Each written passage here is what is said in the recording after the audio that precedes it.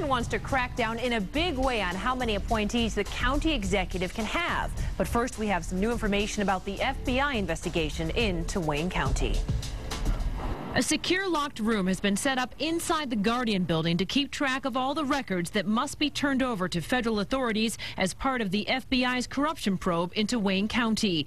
Assistant County Executive Alan Helmkamp tells the Action News investigators that the county is working closely with the U.S. Attorney's Office to turn over documents that were subpoenaed last month. That we've already accumulated thousands of pages of documents, emails, etc.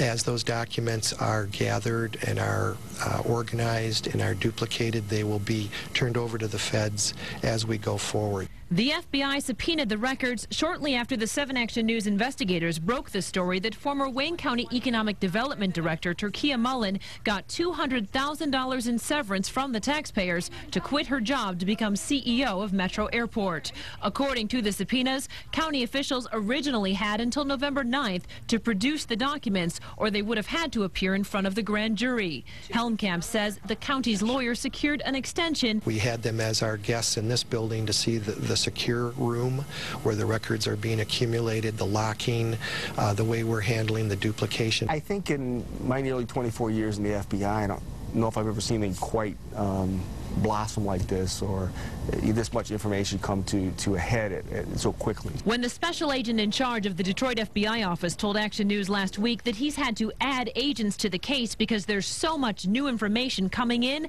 that struck a chord with Wayne County Commissioner Bernard Parker. So today in a committee meeting, he introduced an ordinance to allow the Wayne County prosecutor to establish an independent inspector general. We need to build back the confidence of Wayne County, both with employees and citizens, that there is someone here, a third party, that can be objective, that is not going to be influenced by anyone here, and can investigate all complaints. Parker also introduced an ordinance that would limit the number of Wayne County Executive Robert Ficano's appointees to reflect 2% of the overall county workforce.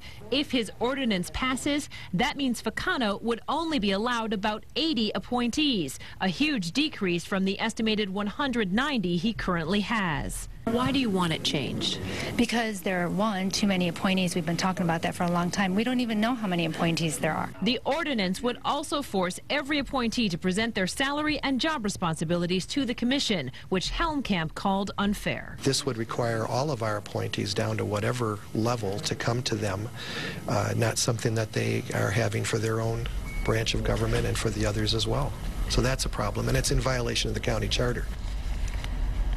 The Wayne County prosecutor does support the idea of an independent inspector general. Kim Worthy says, quote, "This is a position that calls for criminal investigative experience, and this is what we do each day. We have a proven record for investigating and prosecuting people who hold positions of public trust and other allegations of corruption." Now, these proposals are very much in the early stages, but some of the commissioners do want them to go through as soon as possible. Diana? All right.